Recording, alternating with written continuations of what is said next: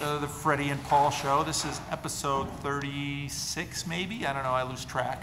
And a lot of them, maybe 37. I don't know. I'll check when I upload it. And it's Sunday, and this is the second Sunday of June. And last week was Pentecost. Last week was Pentecost. See, I remember. I have a good memory. That's right. And so today we're switching back to 2 Samuel, and really hard, sad story about I know.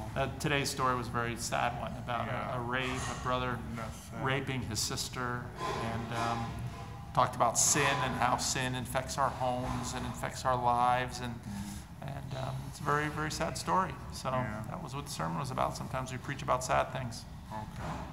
Well, what I got is the people of Tamar, the spiritual solution, the city of God. David has Eliah riled.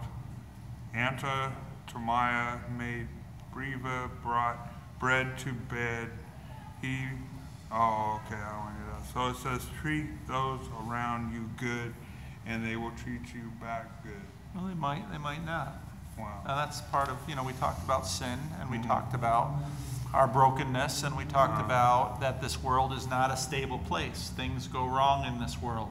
But Things why? go wrong in our life. Why? Because we rebelled against God. I know, but why can't we just be good and be productive? It's not our capacity to be good all the time. That's what I want. That's what I am, though. I'm a perfectionist, and I like to be good. I know, you are. And we that's wish what we could fix it. I know, but I do what's best, and I play it by ear, and I just go with it. Yeah. Anyways, okay, so... So it was a sad sermon today. I know, about sad, hard things. I know, but sometimes it's like that. But all we have to do is make what's good out of it, and... what we do is we trust in God. Right. And because He gives us good gifts, and we take them in open hand. We can't secure the goodness for ourselves. Okay, I got it. We trust in Him to...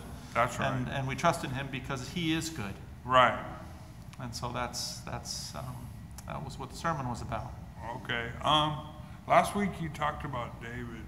Yeah, we talked about David quite a bit today because the Israelites were thinking, the disciples were thinking about David as kind of a golden time. I had a question. Were the Spartans in the book of the Bible? The Spartans are not in the Bible. No Spartans, okay. No. Philistines, yes. Philistines, yes. But Spartans, no. Okay. All right, well, that's about it, I guess. That's about it today? Yeah. Okay. Thank you for tuning in. Yep.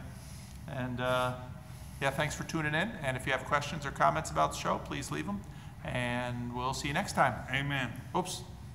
No, one love. All right. Thank you, Paul.